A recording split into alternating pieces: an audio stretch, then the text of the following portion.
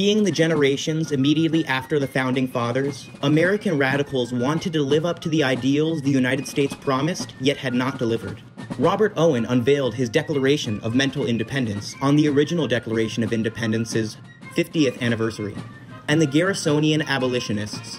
positioned themselves in relation to the American Revolution, but took the opportunity to criticize the Founding Fathers rather than holding them up as virtuous precedent, with their Declaration of Sentiments of the American Anti-Slavery Society.